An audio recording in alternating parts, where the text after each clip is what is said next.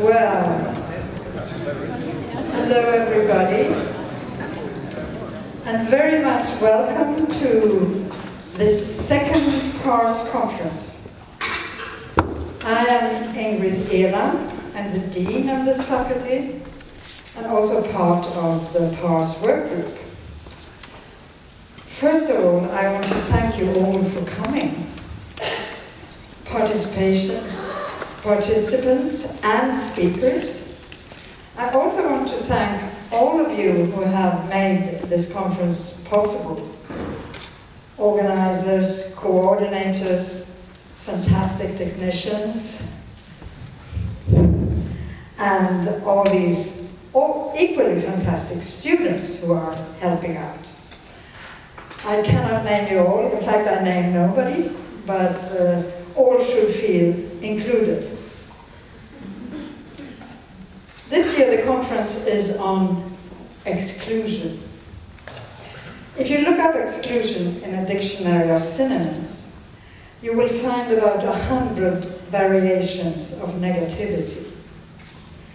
But self-chosen exclusion might give you a splendid position. Not in the least when it comes to understand the included. You just have to remember the more than 200 years old conception of the artist as an outsider, with special gifts of seeing, a romantic myth that still prevails in some areas, even in some art schools.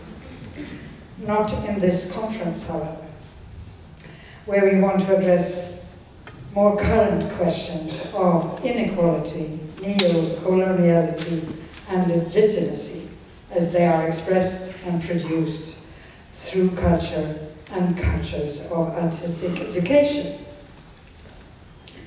A little more than 100 years ago, you didn't need a passport to travel in Europe. Passports were introduced with the outbreak of the First World War in 1914. Today we live in a time of rising walls and closing borders, not only between countries, but in many areas. Borders that divide some and allegedly protect others. But borders can also make us free when they create opportunities for you to cross them. Many years ago, when the Berlin Wall was still in place, the German writer Stefan Heim published a little book about so-called wall jumpers. Two boys who jumped over the wall from east to west because they wanted to go to the cinema. After the cinema, they jumped back again to the east. Not once only, but actually 14 times. They managed without being shot by the guards 14 times. And this is a true story, actually. Always jumping back to the east again, refusing to accept the wall as a border. PARSE has as its aim to cross borders. PARSE is a platform within this Faculty of Fine, Applied and Performing Arts for research publishing and international research network building. PARSE aims at pushing aesthetic interdisciplinarity forward through promoting an innovative multidisciplinary research culture in the arts, understood as including music, performing arts, art, design, architecture, literature, film and media, and so on. And also creating dialogues and exploring collaborations between researchers in the arts and in other disciplines. Exclusion operates in many different ways in and beyond the arts.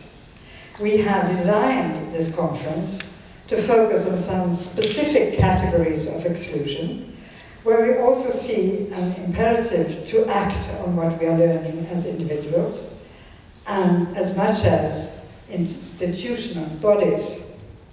We understand that there are multiple overlaps between themes and ideas, practices and politics, that we will be discussing over the next few days. So the conference is organized, and now we come to the practical part of this introduction.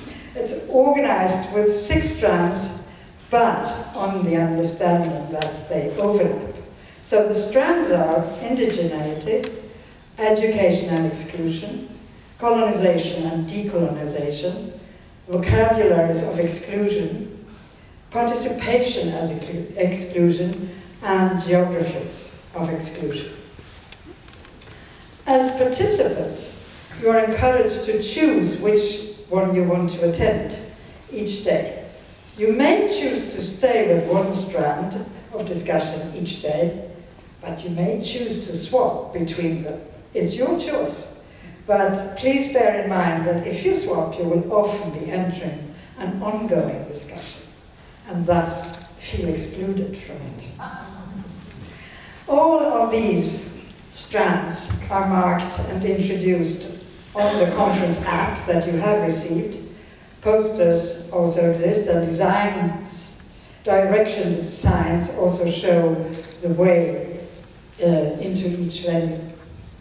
Some sessions, as this one, are open to a broader community and take place either here in the Baula, which is a funny word for library and aula, and library is bibliotek in Swedish, so that's where the Baula comes from.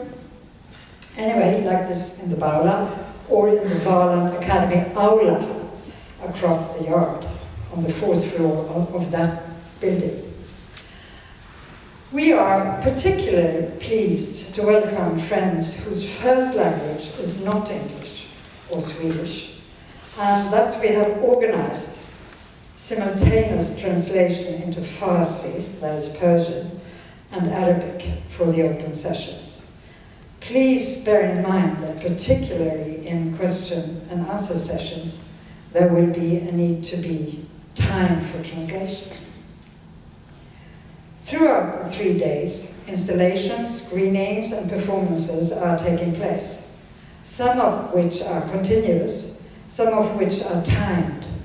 Please look for posters on the app. Last but not least, let me say something about eating. That's really important. All food is being cooked in-house, in the kitchens, on the other side, in the Valand area. And you will find that on the map. So everything is being cooked inside. And I would like to thank Rose Borthwick, Andreas Engman, Ilva Madden, and the student team who are cooking for us. They have to be named. And the city of Gothenburg has to be thanked too. They are hosting us tomorrow evening. And now to even more practical things. You have been assigned little colored tickets, which indicate I have a green one. I'm in the green kitchen, and some of you are in the blue kitchen or in pink kitchen. And you also have gotten tickets that will allow you to have some wine. This is a very Swedish thing. In Sweden, we belong to the so-called vodka belt, which means that we are a bunch of alcoholics. And therefore, we only have 2 glasses of wine per night. So you have 2 tickets for tonight, 2 tickets for tomorrow. Those are the pink ones. It's not pink champagne, it's ordinary wine. And 2 tickets for Friday. But there is a bar. Okay. So now you've been introduced to Swedish alcoholic policies. If you need directions or help in any way, please ask Pia Adler, Rose Borthwick, and the student helpers. If any of you are here, please show a hand. Or is anybody here? Nobody here to ask. I'm sorry. I'm so sorry, but you have met them already. Some of them you have met when you registered. So it's Pia, it's Rose, and all the others. And one of them is called Ingrid, and she's from Brazil. Now, I will hand over to Professor Andrea Phillips, who is one of our PARSE professors, and thus a key figure in organizing this conference. And Andrea will introduce our first invited speaker. Thank you.